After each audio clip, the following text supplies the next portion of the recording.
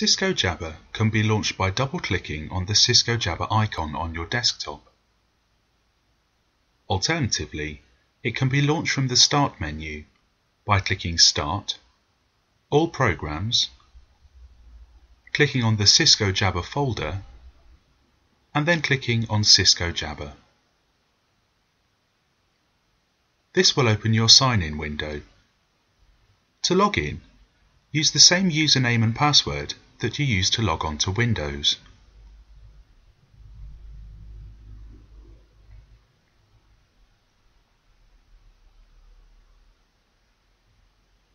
If you would like Jabber to remember your details and sign you in automatically next time, click on the box that says Sign me in when Cisco Jabber starts.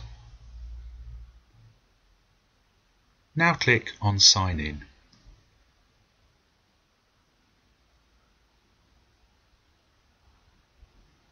A small dock will appear at the top of your screen.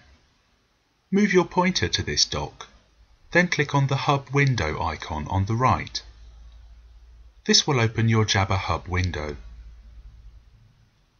When logging into Jabber, you should ensure that your extension number is logged into the desk phone next to your computer. If Jabber cannot connect to your desk phone, a red cross will appear over the handset icon at the bottom left corner of the Hub window